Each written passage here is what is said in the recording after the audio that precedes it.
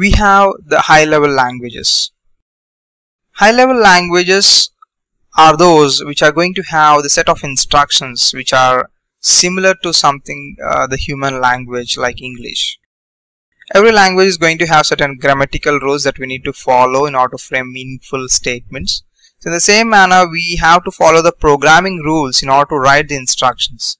So due to which it makes the programmer more easy to write the programs and identify and correct the errors if anything occurs. Some of the high-level programming languages are like Java, C++, C#, and many more.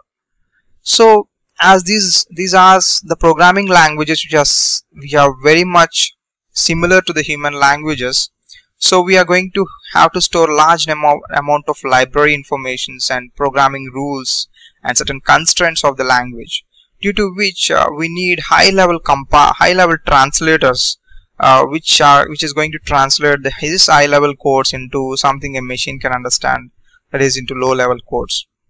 So the translators are like the compilers and interpreters.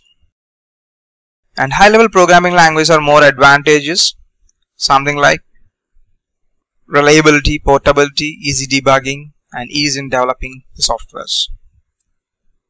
Reliability. The programs that are written in high-level language are more reliable than those written in assembly or else machine language. Portability. High-level programming languages can be run on different machines with a little or no changes on any other machine. And these language codes are very easy debugging, that is, errors can be easily detected and removed. And it is in the ease in development of the softwares, that is, since the commands of these programming languages are very much closer to the English language, the softwares can be developed with much more easier. Let's consider an example. I'm going to consider a mathematical expression which even a high-level language follows. Here, C is equal to A plus B. In this instruction or expression, we have A, B, C, which are actually named memory locations, which are going to contain certain data items. And what exactly this expression indicates us? This expression simulates us that the content of memory A and the content of memory B are going to be first added up, and the result obtained is going to be stored into the memory content of C. That is what this expression resembles. Let us see how exactly it is going to be notated in assembly language, where we are going to use certain mnemonic codes, symbols. Let us see. Here you can see in the instruction we have move, which is a symbol, which is a mnemonic, and this resembles the memory content of A, and R1 is a register 1.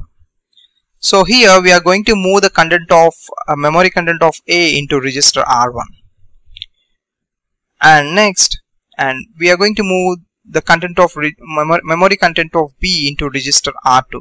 Now we have R1 and R2, which are the values of A and B, and now we can add up these two contents, for which I am going to use a mnemonic code known as add. So the content of R2 and R1 are added up, and the result is stored into register R1 itself. But we need to store the result into memory content of C. So we need to move R1 content into memory content of C. So this is how an assembly code is going to be there. So simple high-level expression is being much more complicated in an assembly code. So it is much difficult to write assembly language informations. And this is going to be further translated into machine language, which is completely into zeros and ones. This every symbol in the assembly code is going to have its respective binary value. So the translation would be in this manner.